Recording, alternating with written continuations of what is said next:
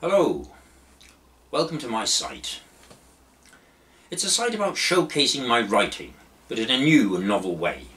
I write poetry, yet it was not a medium I enjoyed when at school, because I disliked the overanalyzation of literature. What's the writer thinking? What are they saying? What occurred to make them write those lines? Who knows? We're just shooting in the dark. Although the technique is rightly used to open up your own thought processes, it was enough to put me off literature and poetry throughout school life.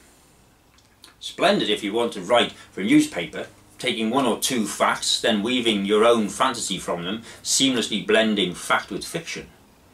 But to have any chance of really answering these sorts of questions, you need knowledge of the person who wrote them. Not just a few musty old facts, but insights of your own into their character. So that is what my site's about. Showing you who I am, inviting you into the mind my life has created, to make poetry enjoyable, yet thought-provoking, to excite the thought process rather than stultifying them. This site is an insight into my life, my travels, my joys, my dislikes, the good and the bad. We all like to be the hero of our own story, but we are also the villain. What is done, through choices we made, right or wrong, that place you in a certain place at a certain time.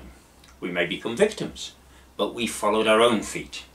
Yet every step, be it forward or back, is a step into the unknown.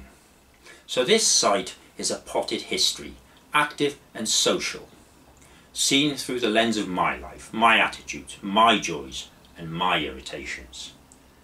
I welcome your comments, as it would be interesting to discuss certain points, as we would over a pint in a pub, or sitting on the grass in a local park, soaking up the sun and enjoying the to and fro of life buzzing around us. I'll be putting up a new poem fortnightly. Please bear with me, and together we can see where it leads us. Subscription is free. Thank you. Hope to see you again. Bye.